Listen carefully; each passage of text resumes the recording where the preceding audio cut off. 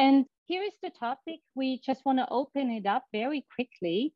We're talking about measurement, but what are we really talking about? And this will be very interesting here today when we have all these presentations and Jesper's experience on board. Is it accountability, evidence, validation? What is all part of that? I'm sure we can add to this list here. And yet, in the end of the day, we wonder, how do we address these issues? And especially, how do we then, in this radical redesign of measurement, cope with success and failure? I will hand it right over to Jesper, who has something to say about that. So Jesper, you can take it from there, and you will also then go on introducing our speakers. Thank you, Sabine, and thanks everyone for being part of this session that actually has been a long way coming to some extent.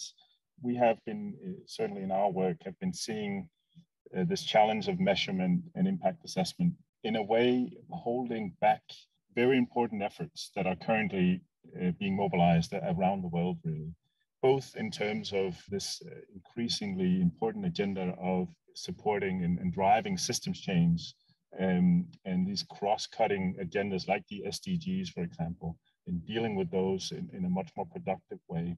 But we are seeing our measurement practices and management practices sort of holding back some of the approaches that we actually need, that we will have to rely on in terms of future ways of working. And equally, it comes to shifting the practice and culture of organizations. Again, we are seeing established procedures and paradigms sort of really holding some of that potential back. And I know some of our speakers would certainly touch on that. But that's certainly also my own background or sort of entry into this field, my background working, amongst other things, at MindLab in the Danish government, where I spent a lot of time hearing that the real value of the lab was actually not formalized or formally recognized.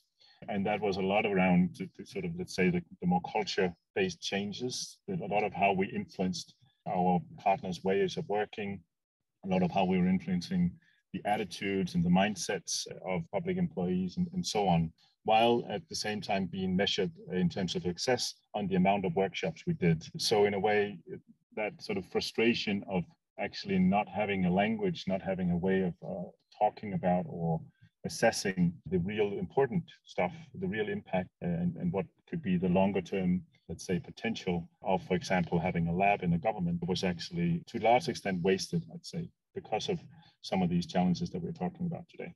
So with that, we've put in motion a lot of work on impact, particularly around culture change. And that led to this recent collaboration with the UNDP, which I'm happy for Gina to join today and share their work on, trying to, amongst other things, develop a new impact model for the Accelerator Labs program, which I'm sure she will talk more about, which is very ambitious. But that was also a bit of a positive excuse to get a learning collective going, focused on the practice of doing differently in this space. So I think we have heard a lot about the need for doing something different. I think at this point, we want to take steps forward and actually hear from some of the people, which we are lucky again to have on this call today, about what does it look like when you actually do different, and kind of steps forward into trying to adopt a new way of measuring in organizations and institutions. So with that, I guess the only other thing I'll add is this quote from Tom Loosemore encapsulates in a way the challenge when you sort of think about it in policy terms. What we are also dealing with here is a bit of a challenge around the command and control, or the sort of input-output logic of organizations, institutions. How can we begin to have learning and improvement at the center of developing policies, assessing policies, supporting policies, and actually establish a new practice around that? What we are also talking about is not just measurement, which obviously is a big part of it, but it's a broader culture shift. It's a broader transformation of how we document, how we manage things, the perspectives we use, how we manage and apply data, the kinds of indicators and the logics around the indicators that we use, as well as let's say, the overall approach. So there's a lot, obviously, in this topic. We hope to be able to cover that in the next couple of hours and become both aware about what the possibilities are, but actually also having a bit of a sense of what the future practice can actually look like. So without further ado, I'll hand it over to Toby to kick us off, and he will be helping us with the initial reframing of this topic and share some of their work from Center for Public Impact a little bit beyond that, I think, as well. So thank you, Toby, for joining us, and over to you. Thank you very much, Jesper. So I'm going to talk to you about managing innovation processes, because I challenged myself to write the most boring presentation title that I possibly could.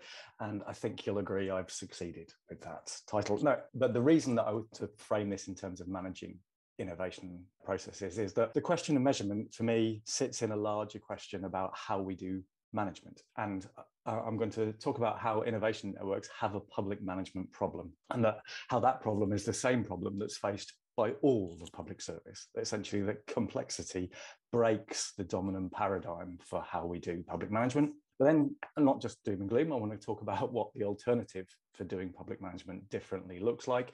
And I want to kind of finish with this kind of upbeat note that if the current way of doing public management is failing for people, then we can choose to do it differently. So that's what I'm going to cover today.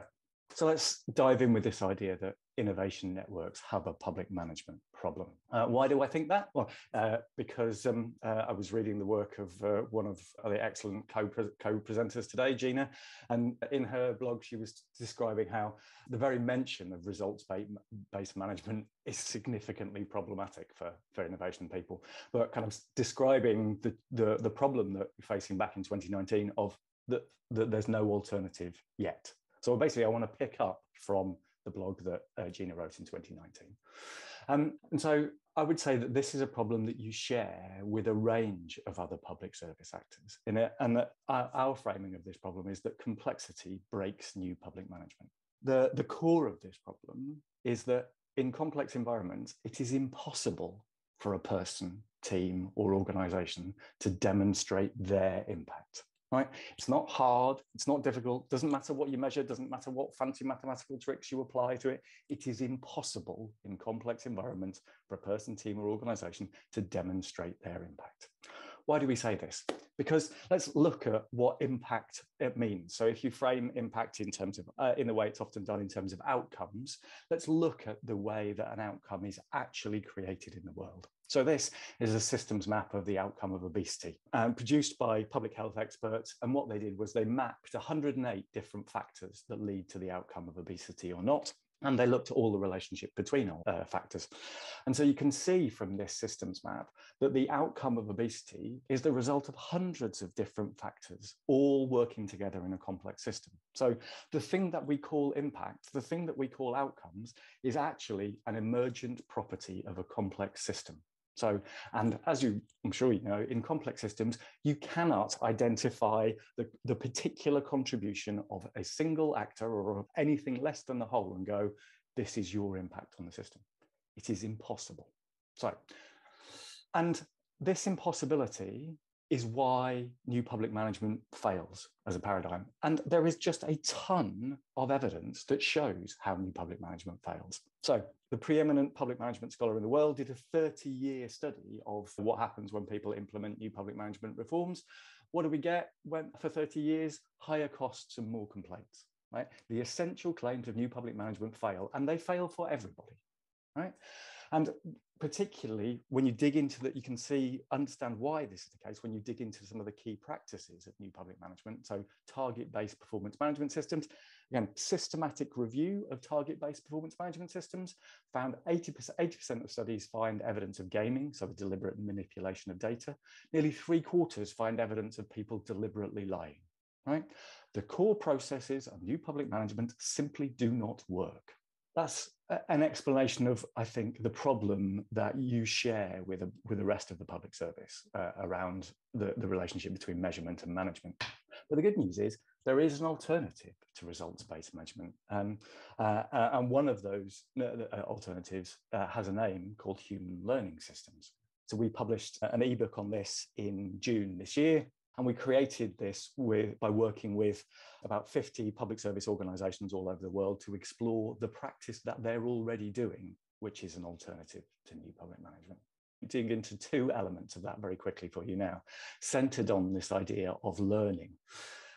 Because what we found for this alternative public management approach is that learning is the management strategy. for public service. What do I mean by that? So let's take, for example, the relationship that a public service worker might have with someone who is in chronic pain. If you know the idea of chronic pain, but chronic pain is pain that doesn't have an obvious corresponding physical injury. So there's nothing for doctors to fix around chronic pain. What we found that public service workers do in this situation is that they work with the person that they're serving to understand their particular and unique life as a complex system that is currently producing the outcome of chronic pain. So their life, the patterns of their life as a system currently produce this result we call chronic pain. So they seek to understand that system by, they could ask questions like, do you experience the pain more in the evenings or in the daytime? Do you experience it more at work or at home?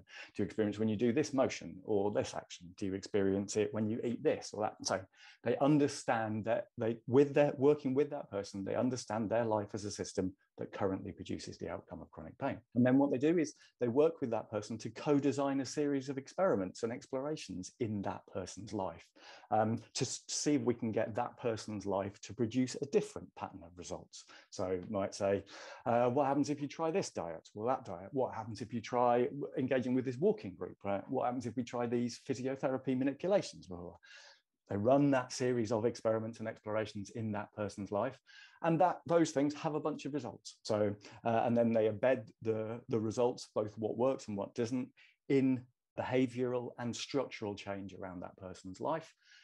And because they're embedding those changes in that person's life as a system changes. And so they go around the cycle again and again and again and again. And so this learning relationship between public service worker and the person that they support becomes the public service practice. So you can see from the ground level, learning becomes the management strategy, because that is the processes that a public service worker is managing. And then what we found is that learning as a management strategy is employed at each system scale, from a person's life as system through organization system, place as system, and country as system. And so at each of these scales, people are operating the same kind of learning cycle. And what happens, we found, is that people create connected learning cycles in pairs at different system scales. So at the level of organization system and person's life as system, what the organization is doing is running a learning cycle which seeks to learn from and enable the learning cycle at the scale below. So they would ask questions like, how do we learn from all of the cases that our organization is involved with? What patterns do we see from across all of those cases? And what policies do we need to change of ours as a result of those patterns? And they also ask enabling questions. As an organization, what are the maximum caseloads for workers that would enable each person to run that learning relationship? What information systems do we need? What are the staff capabilities that we need to recruit for? And so those are learning cycles that they're running at the management process in an organization. So they are running a series of experiments to answer those kinds of questions. And so in this, what we have seen is the purpose of management changes from management for control to management for learning. And so in this framing, you have three primary roles as a manager. You create a healthy learning system at the scale at which you're operating. You learn from the patterns of the scale below, and you enable that learning cycle at the scale below. And as I'm sure you will recognize by now, all of these are themselves processes of innovation and experimentation. I want to just finish by saying you have a choice about how to do management. Don't accept results-based management and new public management approaches. And turn the idea of accountability around. If people are choosing to manage using systems where the evidence says this does not work, hold them accountable for it. Hold people accountable for the choice of choosing to manage in a paradigm that doesn't work. And what the alternative looks like, or an alternative looks like, is saying, and I think this is might be particularly interesting to innovation folk, is you can apply innovation processes to the strategies and practices of management itself, right? And if you do that, what you get is, and work that through, is that you get an alternative public management paradigm. Thanks very much indeed. I hope that was useful as a framing for our conversation today. Thank you, Toby. I thought that was very useful. And I don't know, Zoom calls you can't clap. I guess you can, but the emoji was not really the same kind of, sentiment. But anyway, I'm giving you a sort of virtual clap certainly for that, and appreciate also you setting up as a bit of a provocation as well. I think giving it's actually a deliberate choice that we are currently sitting in, and who is then responsible for that choice and the consequences of that, to get a bit of a reflection opportunity on that, Toby. I'm going to let Gina and Penny comment their immediate thought to what you just shared with us. Gina? Thanks, Jesper. Toby, that was awesome. I feel like my one word answer is just amen to all of it. I mean, it's I feel it. It feels good to hear it's impossible. It feels good to hear it's broken, and we don't have to accept it. And I'm really excited about this framing that learning becomes the management strategy. I think we've got a lot of people online here from the UN Development Program, and particularly some of the labs in Indonesia and Serbia and India.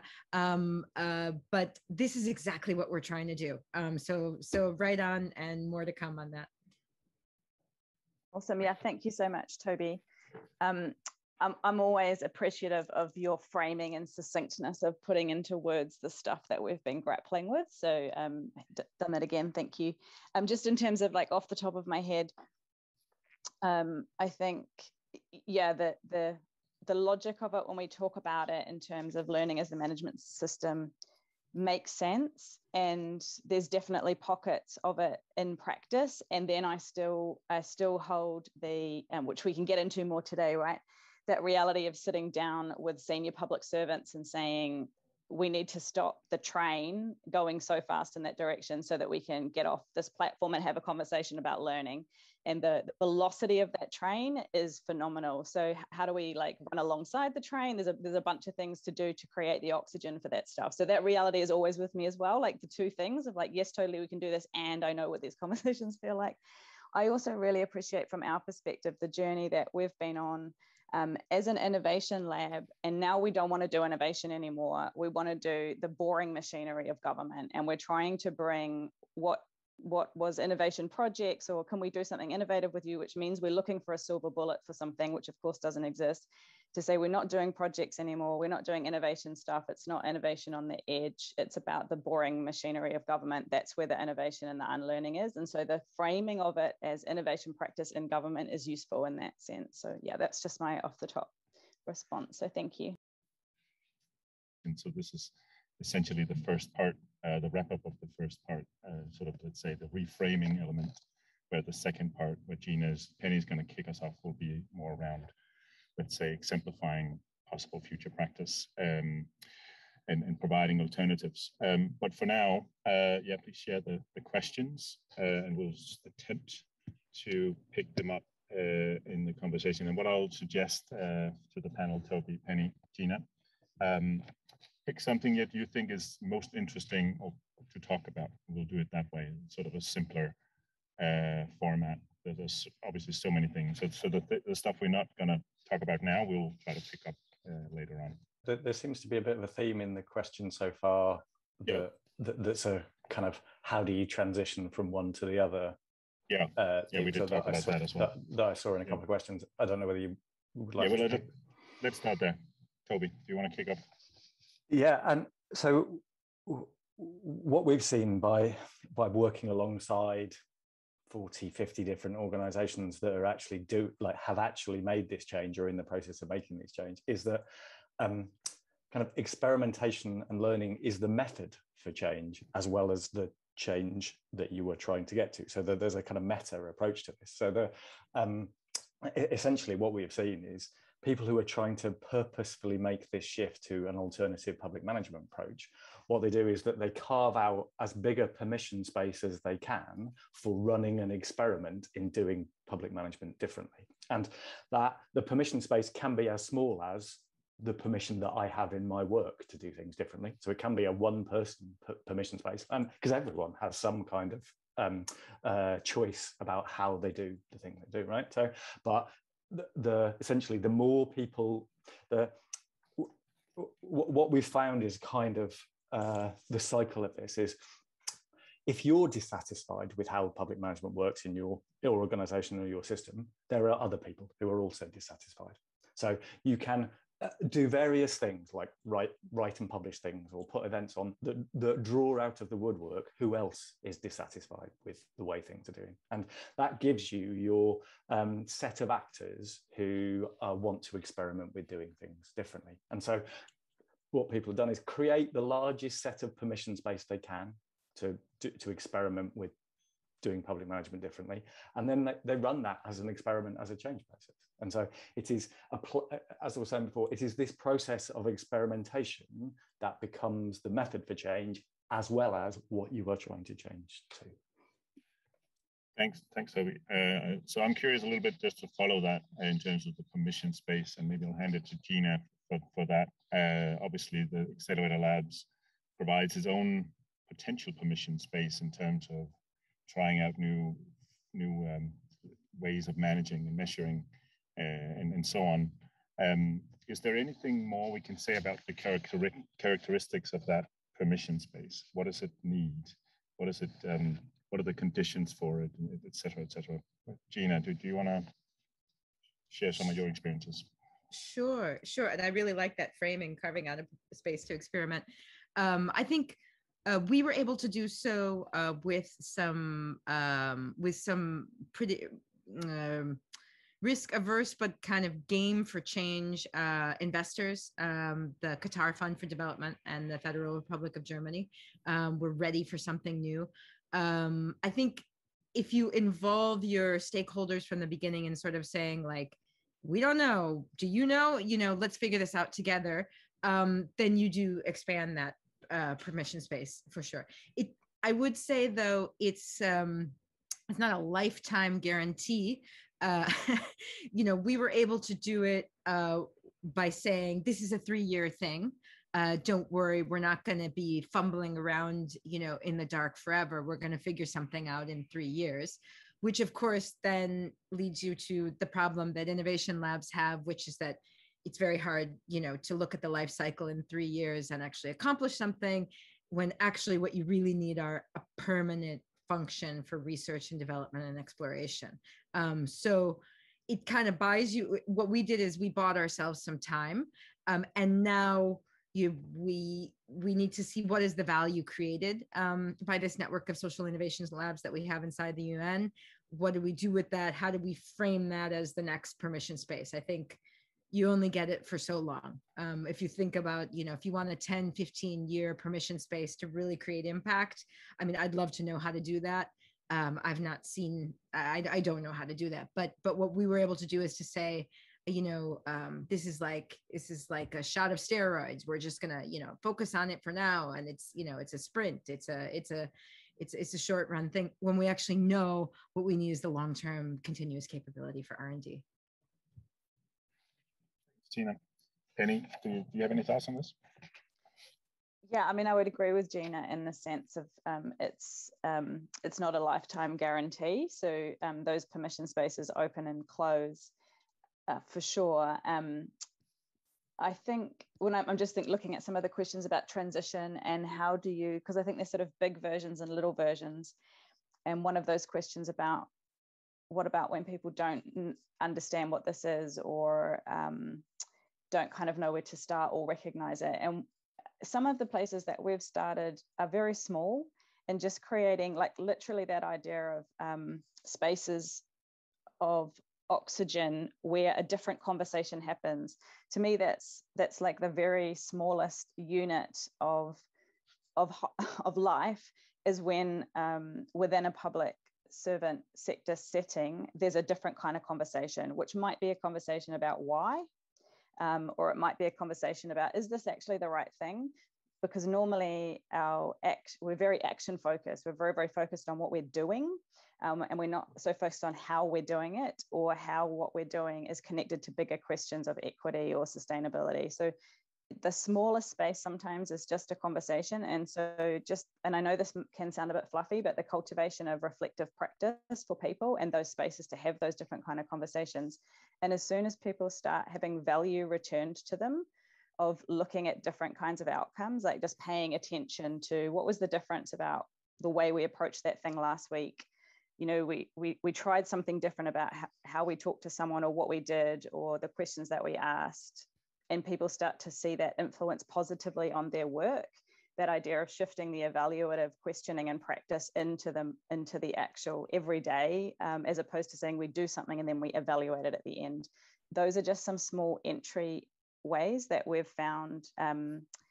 And then there's more and more oxygen because people are getting benefit out of a different kind of conversation. And then there's a sort of balance to be had between the doing and the reflecting on that action and understanding it, and kind of creating the muscles for both of those things. Yeah. Thank you, Penny. I like the sort of metaphors around the body and the oxygen and the muscles and so on. I think that sort of paints a really useful picture. So I'm mindful of time, but we have time for a quick other question. Toby, Gina, did you notice anything in the chat that you thought stood out as something you want to comment on?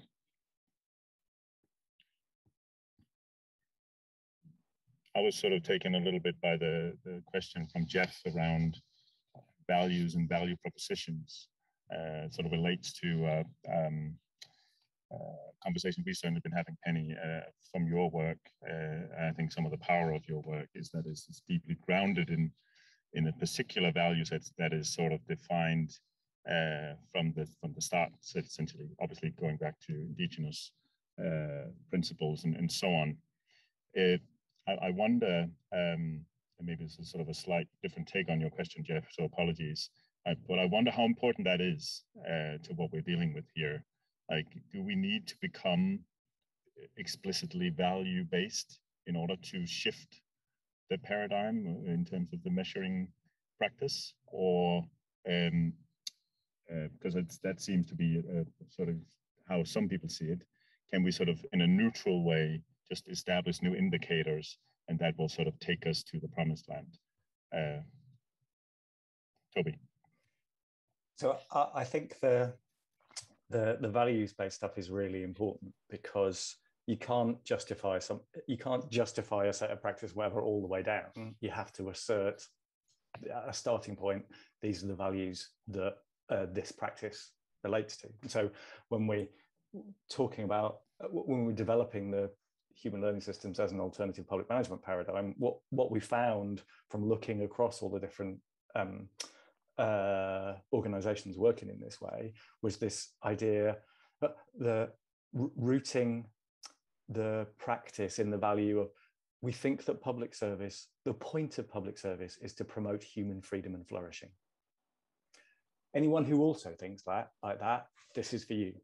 If you don't think that the purpose of public service is to promote human freedom and flourishing, this probably isn't the public management paradigm for you. But so we started we were able to kind of justify and reference, this is why we do it like this, because we believe that. And that, I think, was quite a useful grounding point for us. So I see the point in that values thing, in kind of asserting that kind of value proposition. But to bring back in Jeff's perspective, if you are going to enable learning across people who have different starting points for that, then one of the things that you need to do is put your values on the table and go, what do we think? And make those the subject for kind of reflection and discourse themselves.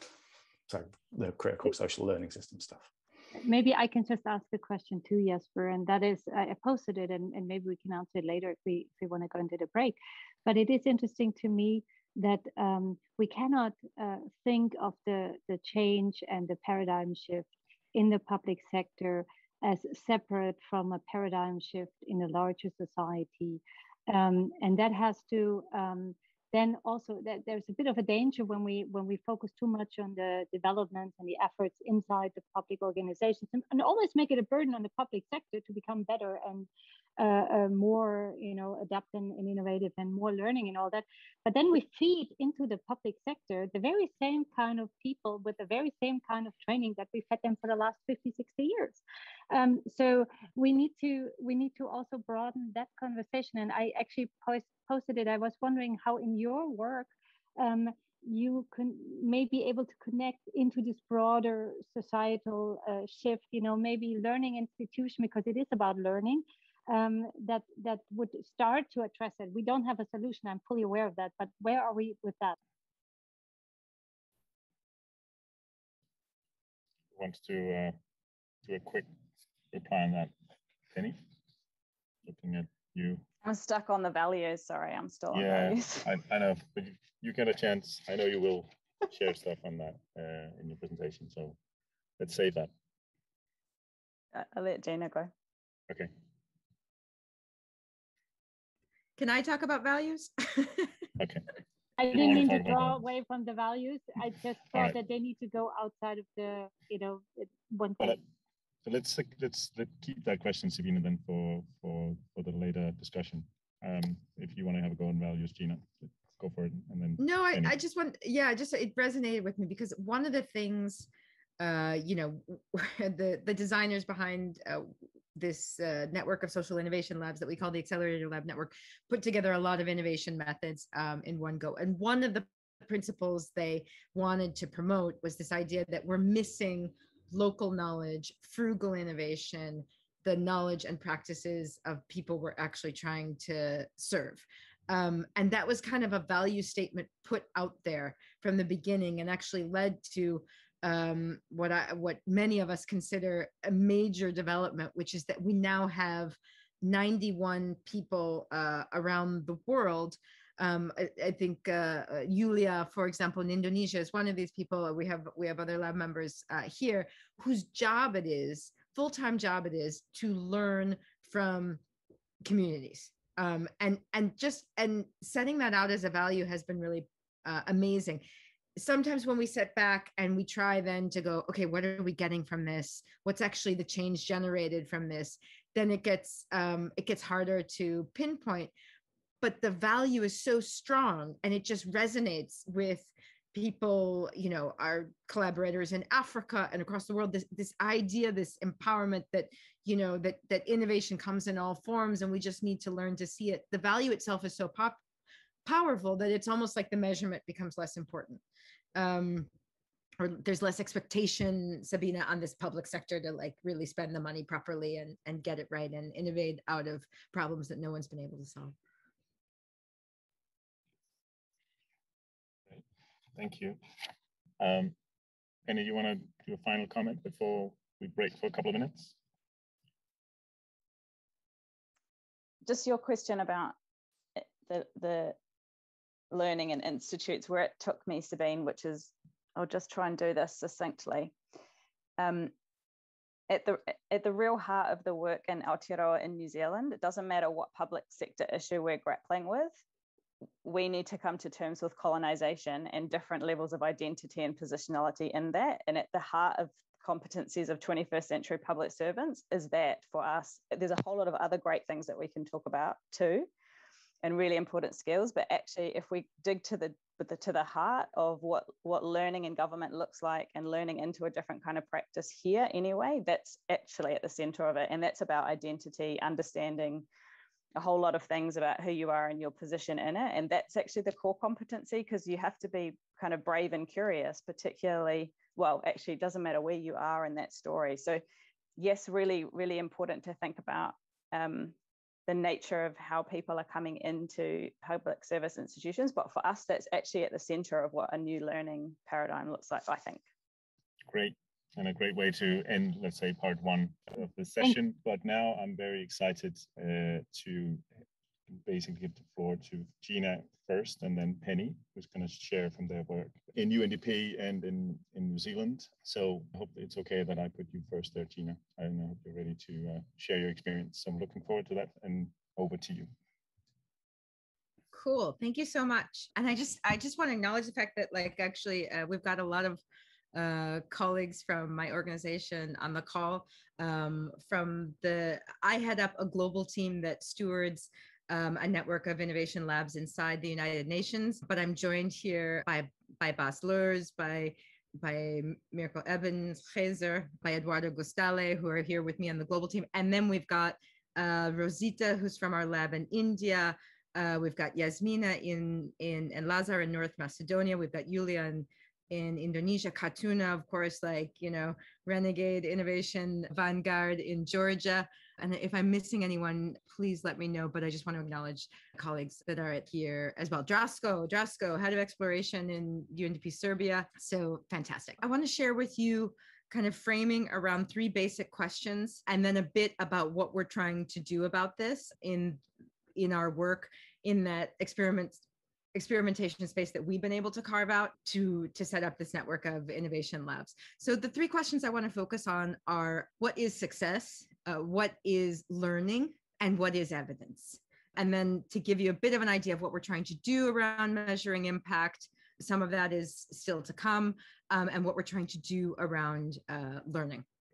So when it comes to this question of what is success, I think, Toby, you really touched on this. So we don't need to go into it in depth, but every time I look back at this framing of wicked problems from Rittel and Weber, I just get stuck on the upper left-hand corner of this circle of characteristics of wicked problems, which I think are at this point the majority of the problems we're addressing, certainly in the public sector, because either they've become so entrenched, like something like averting climate disaster, that scarcity in rural areas causes urbanization and flooding, in cities. At this point, it's really such a massive, wicked mess. But if you look at the 2 circles up the upper left-hand side, where it's problems are never completely solved and can take a really long time to evaluate solutions, this does all look very hopeful and really resonates with what Toby said, which is like, hey, actually, this is impossible. And so I think it's something we have to kind of keep in mind. So what we've done, and this is thanks, I have to say, to Bas, who's on the call, is kind of really simplify our theory of change. I have to say, I didn't want to use it at first in the narrative because I thought it was too simple, but I came around in the end. What we tried to do is basically build a social innovation expertise, bring in data scientists, ethnographers, designers, entrepreneurs, kind of misfits of many forms into the UN by setting up these labs in 91 countries around the world. They are national staff of those countries, so they bring the context as well. Many of them are coming back from working or studying abroad, so they're highly skilled and kind of coming back to head up exploration and experimentation in the United Nations back in their home country. So we're strengthening our capabilities. This is a way we adapt to constant change we see on the outside, which is faster than we can move.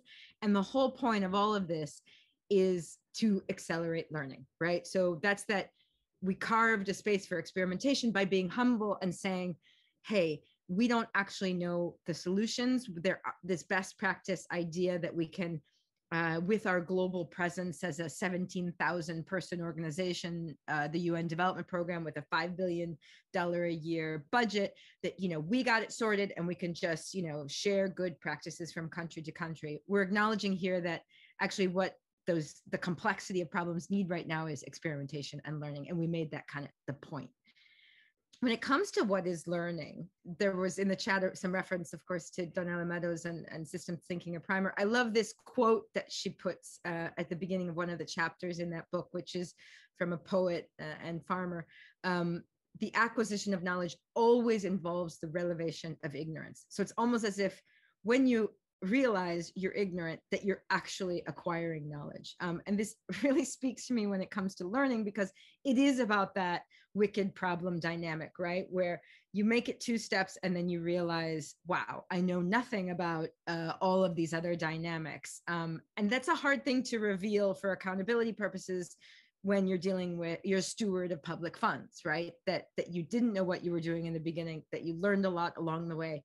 And this is really tough. So when we set up this network of many, some might say too many labs, we didn't just want to be a franchise. We actually wanted to become a learning network, meaning that something about the continuity and coherence of the methods these labs use and the language they all speak, innovation speak wise, would accelerate this pace of learning faster than what was underway, and would kind of create some breakthroughs.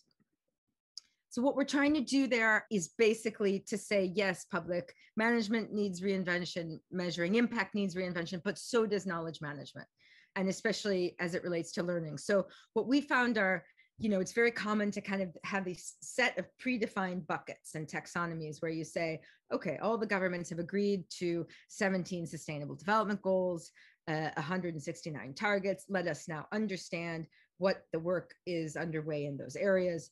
And this blocks your vision because you can't see what doesn't fit into those buckets. We've also learned that the best knowledge is in context and is tacit, which is really tricky to deal with because getting tacit knowledge out of people's heads is tough.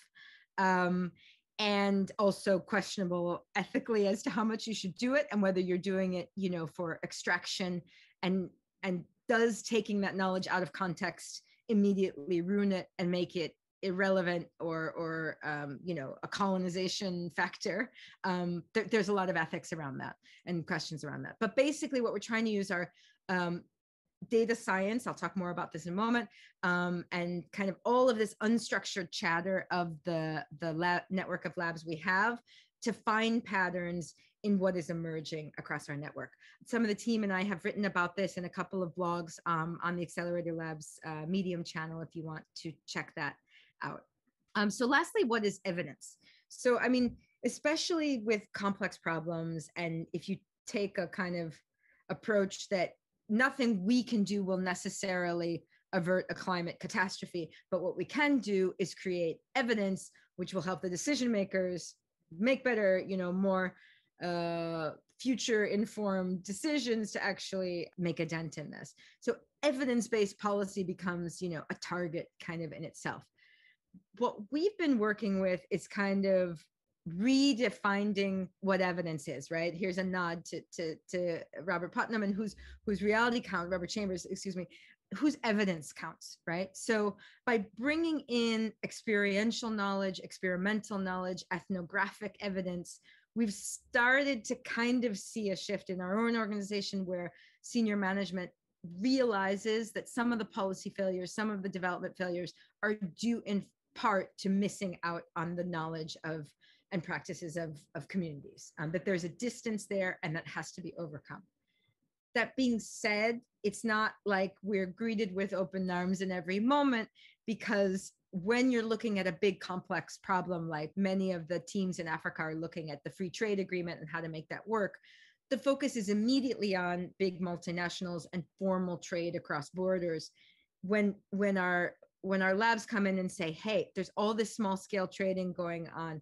The COVID-19 has really closed down the borders, and now there's increased corruption payments that have to happen, which means that it's exacerbated the cost of living, just crossing borders for these communities in Benin and Togo and Ghana that don't see those borders as real.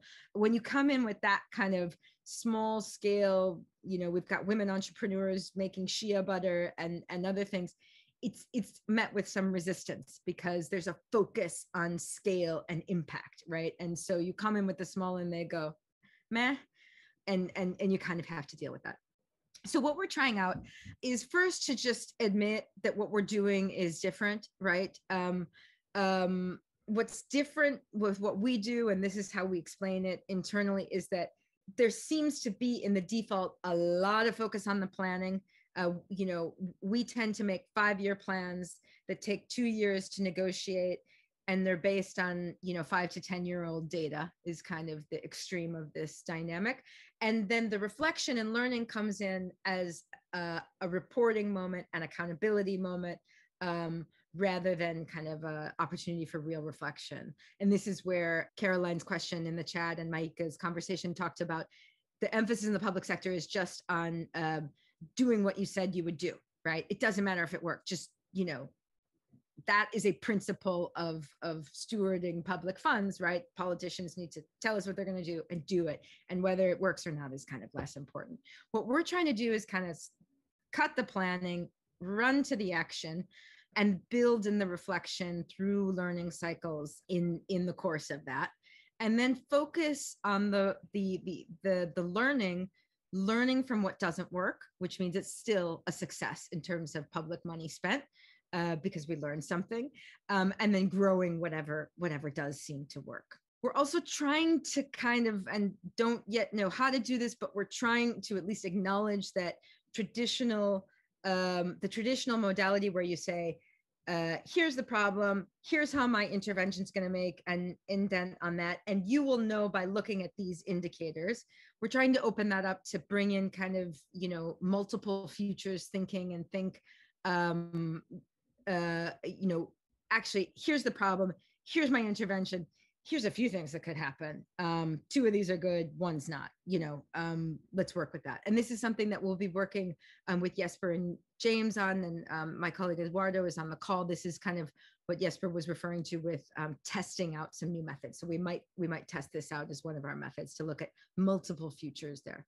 We're also building on the States of Change cultural impact framework to say, yes, you can count the reports and the projects and the launch events and the innovation products, but can you move on to get to that, this kind of how decisions are made, you know,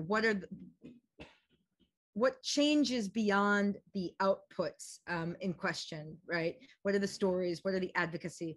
And more importantly, what's the indirect value creation? The stuff you couldn't have predicted, the stuff that's a bit ambiguous, the stuff that happens outside what you even planned or imagined. The life is what happens when you're making other plans reference here. But we do kind of have to like say what success looks like. And so this is sort of our management cheat sheet. Basically, because we have you know, almost 100 labs doing whatever they want to do, whenever they want to do it, however they want to do it. But we have to sort of go to our funders and say, here's what's happening, here's what you're getting for your money. We've put a premium on just, you know, using diversification as a hedge against uncertainty. That's the value we're saying we're creating. So we're saying we diversify how we understand problems by bringing in new data sources, and we diversify how we even understand solutions by bringing in new sources of expertise. Here, the experiential knowledge, ethnographic evidence, et cetera. And just the diversification, there's what you're getting for your money. We know as well that, you know, these labs exist inside a broader organization, and a lot of their value is about expanding and deepening and connecting what the organization is already doing, what UNDP's portfolio already is. We know that just the prototyping can be a way of embedding and spreading that practice into development. So I was talking to the team in Togo the other day, and they, earlier in 2020, they did some work around tapping into radio call-in shows to understand what people think about the government's response to COVID-19. And, you know, we usually go to them and we're like, what was the result of that? You know, what happened? You know, what changed? And it's tough when it's a prototype to say, here's the big change that happened. But what has happened is that another team has picked up that work and has said, you know what, we need to know about women's roles in the peacekeeping process in Northern Togo. Can we use that radio call-in show method as a way of gathering data on it? So we start to see this spreading of the use of it. We try not to have the labs just do things that are fun and interesting and novel for the sake of it, but target somebody's decision-making. I was always inspired by, you know, our director for strategic innovation, Giulio Quagiotto's question to me many years ago when he said, okay, Gina, when you get that data, who are you going to call? What are you going to ask them to do? And that always stuck in my head as a very practical thing. It's very hard to measure how anyone's decisions are made, whether it's a minister or anyone else that you're working with. Who knows what's going on in their head? We'll never know. But just setting it as an intent kind of sends a signal, which is positive. And then finally, we know that our labs are inside a bigger organization of the UN Development Program, and UN Development Program is in a bigger innovation ecosystem, which is changing, burgeoning, and growing all the time. So much of our work is tapping into that, elevating that, legitimizing that. Because one of the assets we have as a United Nations organization is that legitimacy, right? So when we say, hey, you know, the startups in Zimbabwe are not just opposition groups hanging out in internet cafes, they're actually trying to solve problems. Government partners tend to listen to us because, you know, we have a certain legitimacy in terms of having helped them with their constitution or their election or, you know, serious business. Then finally, just a word on what we're doing on learning, and then I'll close out. So we're working on this, what we're calling a network learning prototype, where we're trying to take this massively distributed intelligence that we have in this network of labs and kind of glean from it what we can without directing it, without managing it, without controlling it. What we figured out is that we're kind of like what kind of knowledge we're creating, which is a start. So starting here at the top here, we know that we're getting a lot of knowledge on kind of like how to innovation method, right? X, Y, Z. So we've got a lot of labs using gamification, let's say, to get the word out on COVID-19, from Capo Verde to Morocco to India. You know, what are they learning about that question, right? And that method. Moving clockwise around here to look at the green, we know that we're picking up a lot of knowledge about weak signals, about context, about what sustainable development is in the modern age. And that's also some knowledge that we're creating. Really important, and we need to do better at this. The results of the experiments we need to capture, because the whole dream is always you can do an experiment in one place and then a lab, you know, a team can pick up on what was learned there to design a better experiment in another place. That one we're working on but struggling with.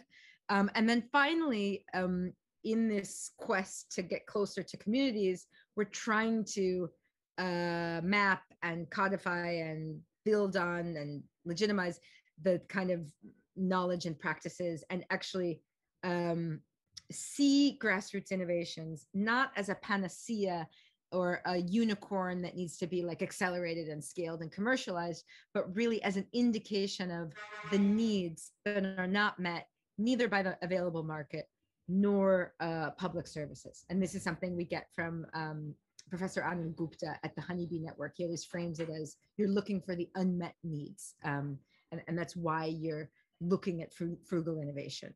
It's not necessarily to scale it. So we're working on this network learning prototype, which is, of course, a work in process. We're trying to figure out the roles between humans and machines here. And so what we're doing is, you know, let 1,000 flowers bloom, let everybody do what they want to do, put the emphasis on public reflection, and we're working mainly with text here. So written reflections, weekly reflections, public blogs. We have a very active set of WhatsApp channels that are underway. We try and kind of centralize that chatter, structure that chatter, and then the humans read those for patterns and try and identify emerging heuristics that apply across countries. And then we try and capture that in some form. So kind of the way it looks is that the labs reflect in their free text. The machines help us find the signposts of where to look. The humans read for patterns and identify learning questions that are generated through learning cycles. We bring together circles or campfires to kind of dig up that tacit knowledge. And then we try and match what we're getting from experiential and experimental knowledge with the state of the art in the field, because we know we have blind spots. And we might think, you know, that, you know, pay-as-you-go solar is a major discovery because we're seeing it as an emerging trend in Sudan.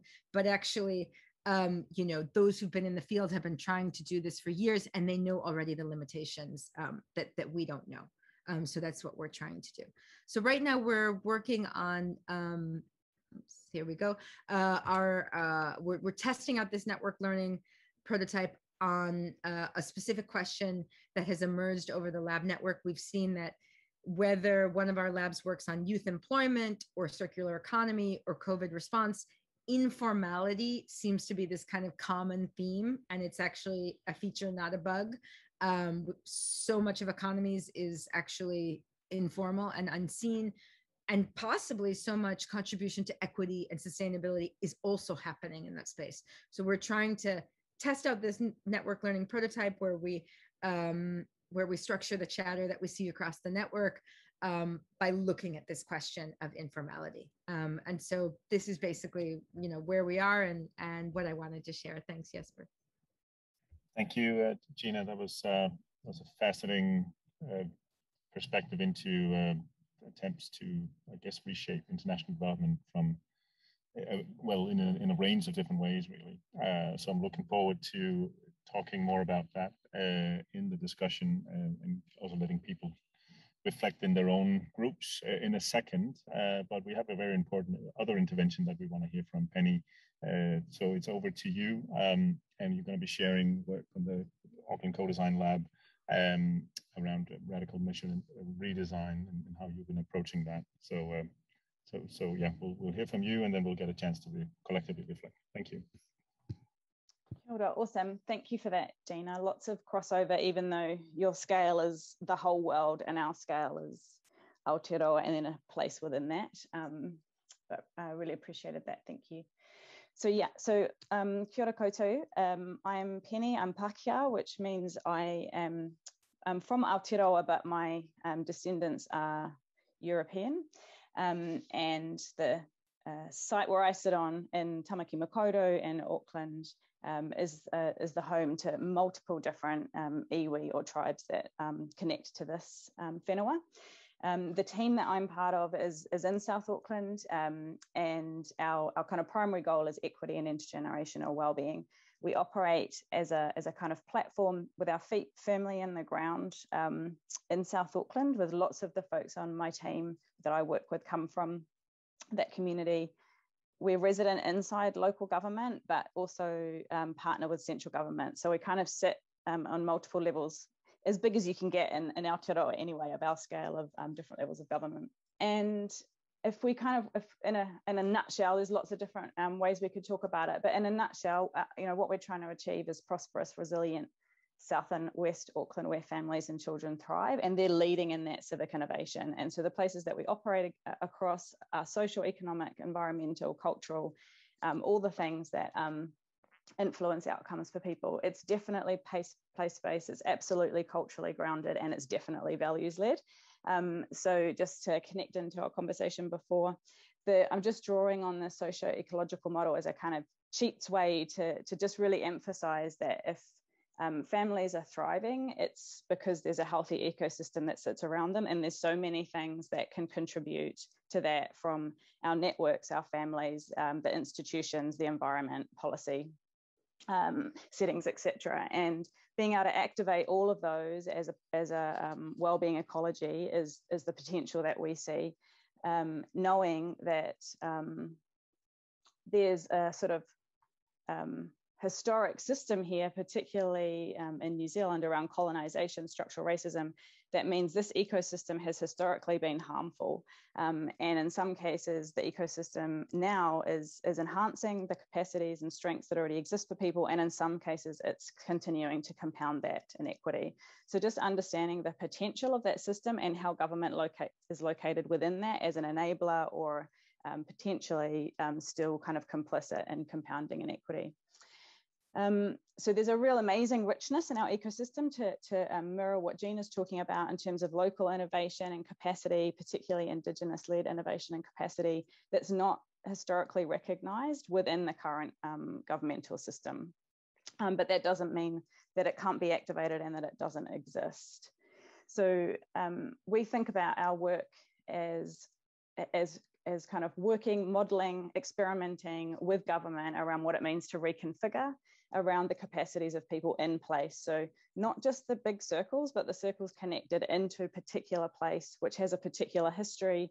We can acknowledge and grapple with that history whilst also thinking about present and future. So we want to think system, but we need to think system in terms of located into place. And so that locality dialogue that Gina was sharing is really critical to us as well. And how do we, so our focus is experimenting on what that looks like when that ecology recognizes a much broader set of joyfulness, if you like, than what we see through our typical social service responses or crisis responses from government, where we package up things that fix people and kind of send them out and then count them, see how many people turned up, assess them. In actual fact, there's a much richer ecology, cultural, natural, environmental, that could be supported. And so what does it look like to do that? And to organize ourselves around what families say matter and make the difference to them. So that's a fairly radical shift in government trying to do that, though. That's a reasonably significant sharing of power, even to think about how we connect up and down between those different levels. It's definitely different ways of working, learning, accounting for value, saying whether something was successful or not. And those ideas of how we use indicators and measures and tracking are actually really fundamental to holding the status quo in place. And a lot of our energy goes into reporting and compliance that is almost redundant energy. When you follow where some of those things go, not only do they not assess the things that make the difference, they're not informing anything either. So there's a really significant habitual kind of pattern that we've developed, which Toby's called out really effectively in the human learning systems. So I'm just going to share some of the things that we're growing, trying, experimenting with as a way to sort of work with that shift and learn what that looks like. And I just want to acknowledge my fantastic colleague, Jeff Stone, who's on the line here, who was a very early collaborator in this journey of understanding how we rethink what value looks like and track things around systems change. So one of the things that's that we're using, I guess, as a learning process ourselves is what it looks like to have a culturally connected learning system that is our guide for what navigating in complexity looks like. So if we can operate in a way that's much more responsive to the complexity of people's lives, the thing that I think is really interesting for us to, I guess, remind ourselves all the time is that government can't handle complexity, but communities can. Families that have experienced significant pressure, stress, that bear the brunt of inequity are extremely good at managing complexity. They do it every day. And so somehow bringing that complexity, capacity, and integrity into the system and closing that gap there is kind of part of the story. This learning system, one of the things that's most significant for us, it helps us build practice-based evidence. So we have a similar Venn diagram to what you showed, Gina, in terms of the type of knowledge that it produces. What's really critical is that it starts with values. So the base of the system is about declaring values explicitly. What's the cultural paradigm that connects you? Because that's the definition of rigor. So rigor isn't associated with a particular methodology. It depends on the paradigm and the cultural context, and that's what tells us what good looks like and what working in a way that's true to the cultural context looks like.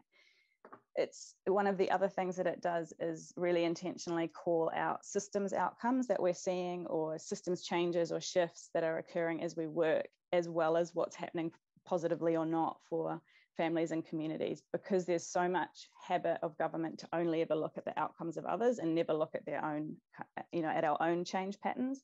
So there's a deliberate kind of making visible of what's happening in the system as outcomes and changes just as much as for families, and the strategic learning associated with that. And it draws on multiple forms of evidence. So we just summarized that really bluntly as lived experience, Indigenous knowledge systems and Western knowledge systems, and wanting to see the diversity across those. So that's one of the kind of ways that we're navigating through the learning process. That lends itself to understanding what localized indicators look like. So looking at what might conventionally be said in say a setting of child wellbeing, early child development, what should be a good set of indicators for positive child development and child wellbeing, and then actually examining those, rejigging them, challenging them, working with families on the ground and testing stuff out to see what that actually looks like. So it might look like a sequence like this, not necessarily in this order, where you say, well, what do our current systems tell us good measures are? What does the health system think good measures are? What does the education system think good looks like for child wellbeing in the early years? Then understanding that through an Indigenous lens, or maybe that's where you start, and there'll be radically different things already, right, around what good looks like. Understanding from the perspective of families when things are going well for them and they get to be in a place where they can create the thriving environment that they want to have for their children. What does success look like for them? It's not services. It's very rarely any of the things that we assess, but it'll be things like being confident, being affirmed culturally, being able to lead, being able to connect. Those are the kinds of things that give them the capacity to nurture their children the way they want to. So what does that look like as a set of indicators for child wellbeing services or environments or policies? One of the key, this has come up already a few times, this idea of evidence. What actually is it? Who gets to say, what are we paying attention to? So this is just an example of the kind of conversation that we'll have with policymakers and public service teams to say, let's actually examine where your outcomes and indicators come from now. Whose value system do they reflect? And so you and I have had this conversation before. Jesper, there's no such thing as a neutral set of values or neutral indicators. And if we think they're neutral, then they're probably white. Like that's where they come from usually as the dominant paradigm. So we pretend that there's no values and that these are critical and objective, but they're not. They're fully embedded in an ideology. So getting people to just even cultivate a criticality around where did they come from and who do they represent and who said they mattered?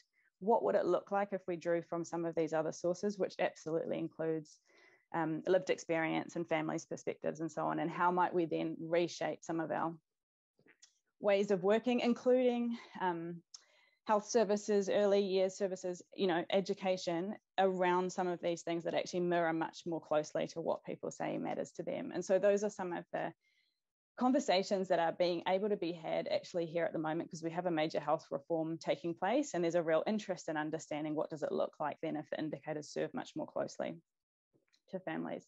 Just a couple more things. So the other thing I talked about, like learning systems, localizing indicators. One of the things that we're doing is using tools that help us start in different places and have different conversations. In this particular model, it's very simple, but it has a lot of depth behind it. It's developed out of the practice-based evidence, but it's just a reframing. At the minimum, it's a reframing of a conversation with public service teams about what their job is and what the capacity is for community to respond to issues in their own way, not as services, but not just that. All our money at the moment, almost 98% of our investment goes in the responding category. It goes into crisis response largely. Almost none of it goes into healing and strengthening. And this particular model is a replacement from our perspective of the primary prevention model or prevention continuum of prevention, intervention, crisis intervention, which doesn't make sense in the context of the complexity that we're working in. And it's also not what people want. And to take a more intergenerational wellbeing perspective, healing and strengthening is actually where we need to be also from a climate perspective. And these kinds of models just make clear what our investment strategies are now, but they also prompt us to think about what are the different sets of indicators then if we're not tracking crisis response, we're tracking how effectively the environment enables strengthening or healing, for example. So those kinds of tools and conversations are helping us to shift thinking about what we might track, what we might invest in, and how we might think about what matters. And so then the final summary then is sitting underneath that is what are the learning infrastructures that help us try those new things, get to those new places. And we started that conversation before. How do we create the capacity for learning and the learning infrastructures up and down the system, move that idea of the innovation practice into BAU? And so we have a few different we're attempting different things. We're trying in different ways to cultivate what different learning infrastructures look like locally and regionally. One of the key parts of that is to help government think about what are the things and the changes we are responsible for, instead of just monitoring the outcomes of others and saying, what did we get for our money? It's like, well, how did we create the conditions for that to be successful or not? What did we change? What did we think about in terms of our contracts, power sharing, IP, all those boring things that actually tie up the capacity for communities to be able to operate differently. And our emphasis to the folks that we're working with is we just got to learn our way into this. This is not a wake up tomorrow and we've got transformation. So we're going to have to use the learning mechanisms to get us there. So I'll leave it there. Thanks, Jesper.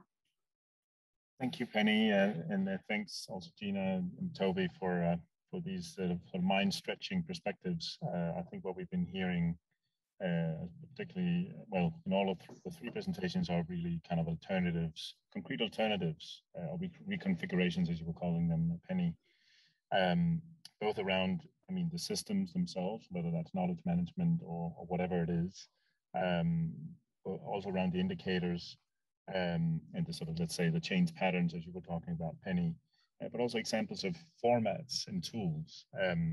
So actually, where do we start?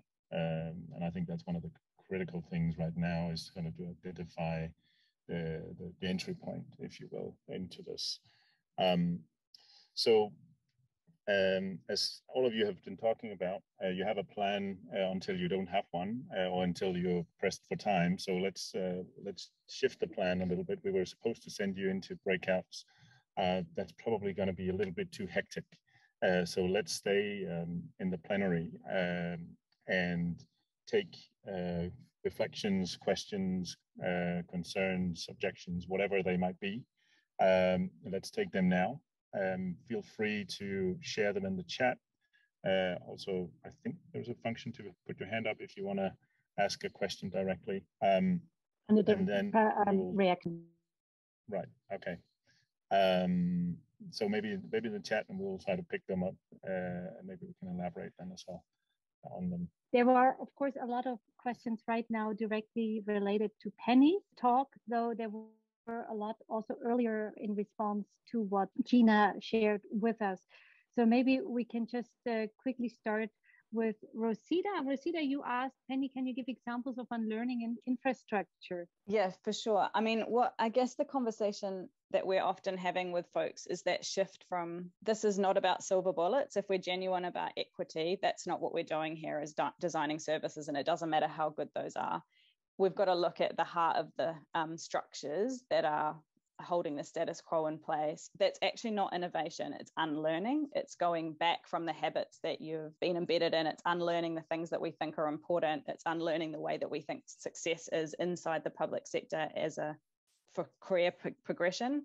So that when I say learning infrastructure, it's just as much about unlearning and unweaving. And if we don't do some of the going backwards and the unpacking, we can't do the reconfiguring. So yeah, I just think that the infrastructures for learning are just as much about unlearning. And we just have to apologize that it's not that sexy. It's actually, it's not even new. Some of it's just getting rid of some of the baggage that we're carrying around about how we think, things need to be. So maybe it's simpler than, maybe I made it sound more interesting than it was. And Gina, are you still awake? Well, you do all realize that Gina joins us as a very ungodly hour at like 4:30 in the morning, New York time is when this session started. So really, I hope your coffee keeps coming. I don't know if you found an interesting question in the chat yourself that you want to respond to. Or I have also one that I thought with Angel Lamar, where is asking about the network expansion within these labs. How are they used to justify the evolutionary logic behind them when talking with stakeholders?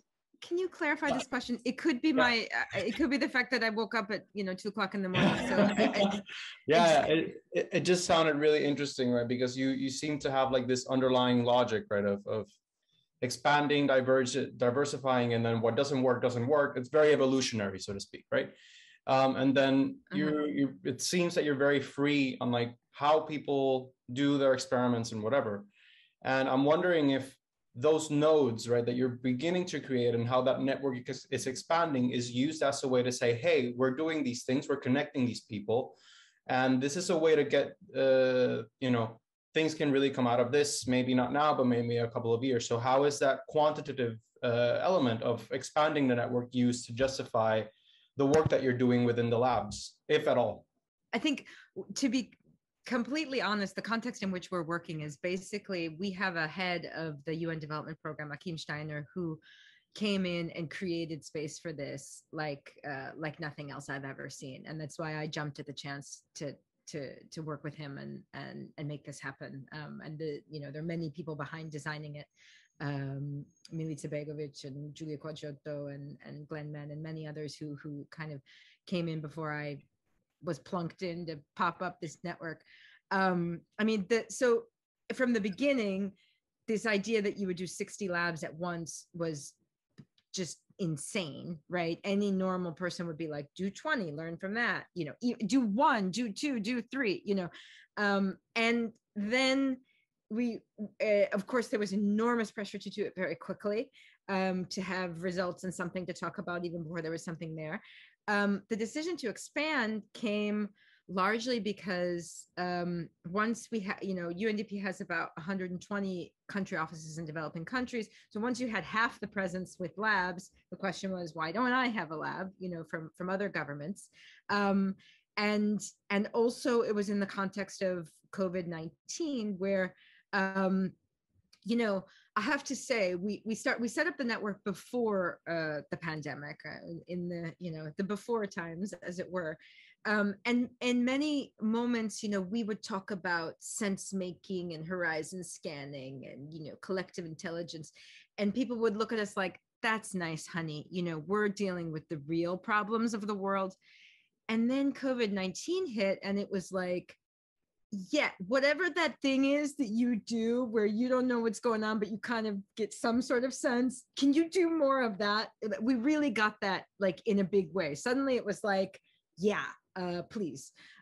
So I think the expansion kind of happens in that context. That's sort of how it goes. And again, there is this, there is this value in something which is presented as imperfect and messy and kind of like, I'm not sure who said it, but somebody said the, 3 most powerful words a policymaker can say are, I don't know. And just saying that kind of brings people in, and then they want to be a part of it. So that means like, we say, hey, we didn't really have it all figured out when we set up the first 60 labs, then we expanded to 91 and we kind of figured it out a little bit more.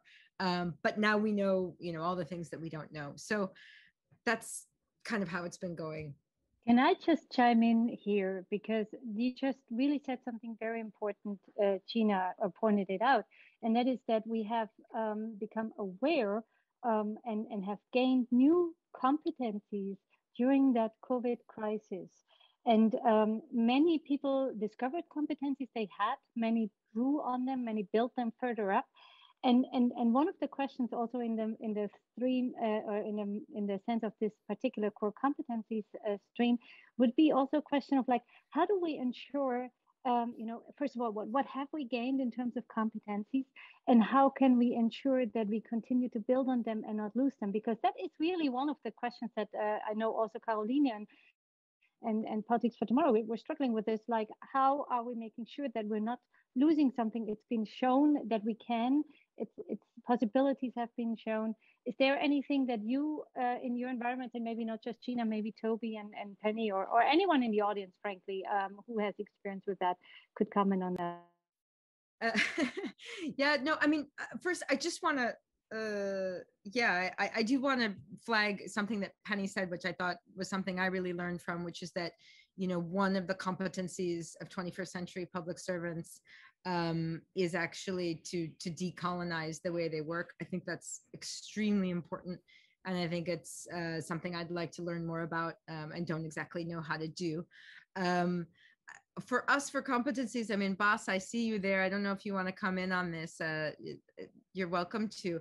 I think we knew that this, our theory of change was we're building up our competencies to adapt to change, to accelerate learning, because what the world needs now is love, sweet love, but it's also learning on how to get out of this mess. And so we knew part of the value add was bringing in these competencies. The challenge we have is understanding which competencies are transferable and which are mindset driven, and kind of how you distinguish that. So if you're saying, we carve the experimentation space for a short amount of time in a certain number of countries, which is a lot, but still not all of them. The pressure on us is to mainstream what we're doing. And it's very hard, Drasko, who's our head of exploration in Serbia, can tell you, you can't take some of those skills and just transfer them, to others, somebody who's not a data scientist, right? If you're not a data scientist, you can't make use of, social media, mobile network, unstructured data, period. And maybe you could, with some courses and whatever, move from statistics to data science. Obviously, there's a connection there, but some of the competencies are transferable and some of them are not. And some of them are really mindsets, which means that what you need to do is just get people in and get them to have the teachable moment where they experience the moment of understanding their ignorance, and then therefore, they're learning. But just one quick comment on what Gina just said about mindsets and all that stuff.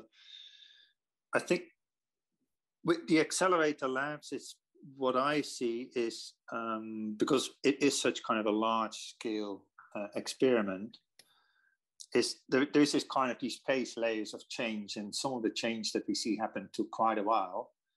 And I think that the size as well as the duration of, let's say, the intervention so far, as kind of, it was enough, the scale was big enough, the time was long enough actually demonstrate how it works and what it kind of value it delivers. So it was not kind of one of a small lab or a small experiment somewhere at the fringes of the organization. It kind of throughout the entire organization. So, and I think that's kind of probably also something that was necessary in our case. But it's this process of mindsets that's kind of changing and shifting them. That's kind of, I think, a very slow process. Yeah, thanks, Bas. I just wanted to pick up, and this was sort of relating to Charlotte's question in the chat as well, around, I think you sort of posed it to Penny, around whether government employees are understanding their place within the future system scales as you visualized it in the diagram you shared. And for me, that there's a sort of more general question there about, and it sort of relates to your point, Toby, around choice, as well, as whether we have there's a deliberate choice there, or kind of choosing the paradigm of measurement or the management paradigm you're in. I think certainly my experience is that, and I'm sort of getting that a little bit from both Penny and Gina's presentations as well, is you need to be, well, influencing those choices a little bit. You need to be nudging your way in, and you need to, as Gina, you said, you need to create those teachable moments for the organizations and the employees to realize that they should probably be part of this, or at very least, again, relating to Charlotte's question, how do you get government employees or executives or whoever it is to recognize themselves within the alternative frameworks that you provide? Because I guess that's a bit of a premise for change as well. So we can all, they might very well reflect the community's point of view, but the decision makers are not in on it, then what happens? So I'm sort of curious on all of your views on that. Okay? I'll just give a quick answer, which is from where we're sitting, that there's just almost unanimous understanding that what we've been doing isn't working. So there's just a massive readiness for different. That doesn't mean we know, so a different way of looking at stuff is very helpful, but then we have to follow through on the how as well, and that's where the actual implementation level from, when we're thinking whole of government is significant. But the people are very, in our experience at the moment, very interested in things that help them to switch how they can see things and reorganize stuff. So there's a real willingness to utilize lenses that help to create new ways of thinking and new starting points, literally as a heuristic for us. Like if it's not a new starting point, stop. Because if it looks anything like what you've been doing before, we ain't going anywhere different. And that's across the board. So it's that blunt. Sorry, Toby. I just wanted to reinforce that point, because paradigm shift starts with dissonance. So you're always looking for who in government already feels that dissonance. And the Donella Meadows stuff is brilliant for this, because it can save you a ton of time. Don't waste a single second on the skeptics, because you can't kind of talk someone or evidence someone into paradigm shift. It has to start with that sense of dissonance, that things can and should be different. And there are a ton of people in government who feel like that. So work with them. And then the others will follow when the stuff that you're doing with the people who feel the dissonance starts to work. Thank you. Let's speed through. We do have two questions that Sabine was highlighting. So Caroline and then Ardita, and then we'll have to wrap up after that. I think this is more to Gina and Bas, but also Toby and others.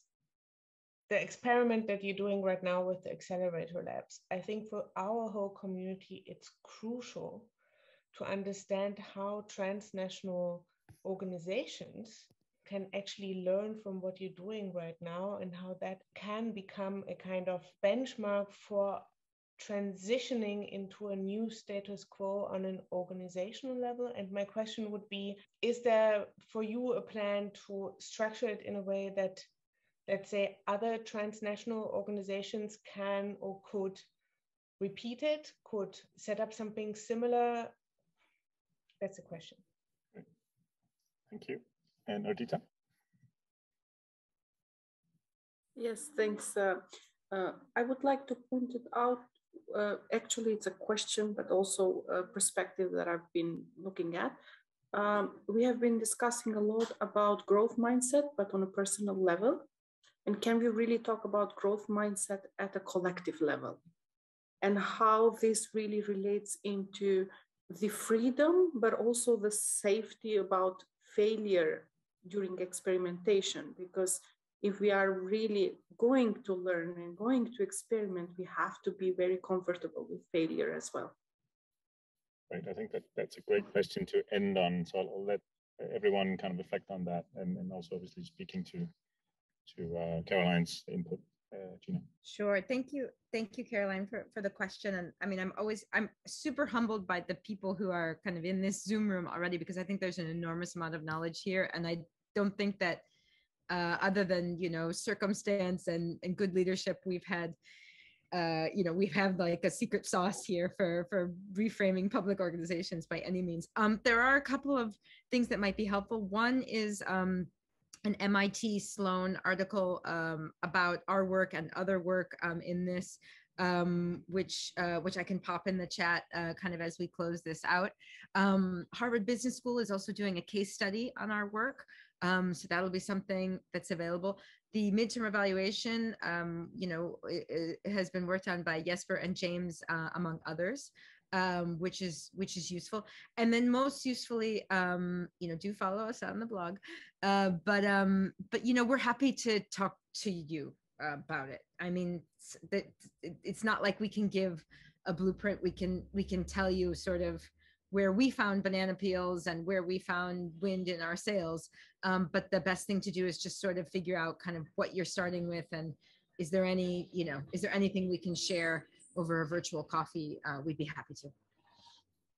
I'll just share one comment because I know we're at time, which is just coming to your final point there about failure. And this is a conversation I had this afternoon, which is consistently a thought for us, is the distribution of risk, because government sees itself as taking risk around finances, but actually communities and families take risk all the time, particularly when they're under really significant pressure, and they bear huge amounts of risk of our other kinds of experiments. So I think a more sophisticated understanding of distribution of how taking of risk happens is part of the puzzle for us.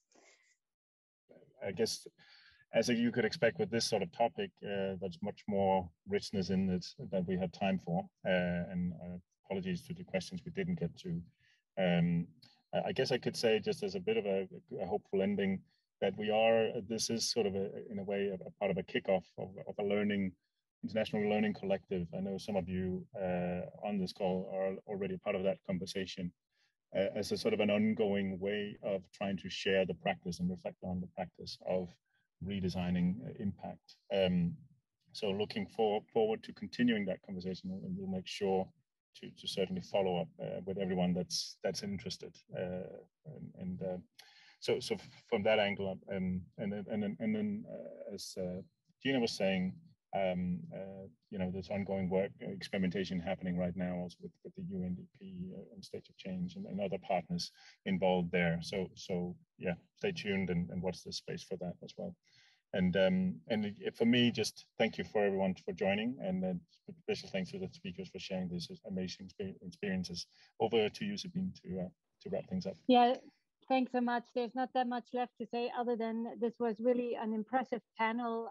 Really, we could only, get the tip of the iceberg from all of you, really. In some ways, it's always encouraging to hear that everyone else is kind of like honing in on the similar kind of issues and challenges. On the other hand, frankly, it's also a little bit frustrating because it means like we're not moving any much further, which is probably not exactly true, especially when we hear from Gina and Penny. There are steps forward, but we all know this is you called it banana peels, and what was the other one? Banana peels, Gina, and wind in the sails. Wind in the sails. I love to mix that. Metaphors. I love that, because I also work with pictures, verbal and real, and that just will stick with me. And yet, we know we have to bring. This is a super start, like you said, yes, before a network. But the challenge is, of course, always to widen the circle and to bring in more people and to make this accessible to others and to validate this then in the minds of those who are still doubtful. But so thank you, everyone. We have to let you go as much as we would like to spend time with you. And hopefully, yes, we can somehow organize a follow-up as a learning, an ongoing learning collective here. That would be great. So thanks, everyone, especially Gina, Toby, and Penny, and of course, Jesper also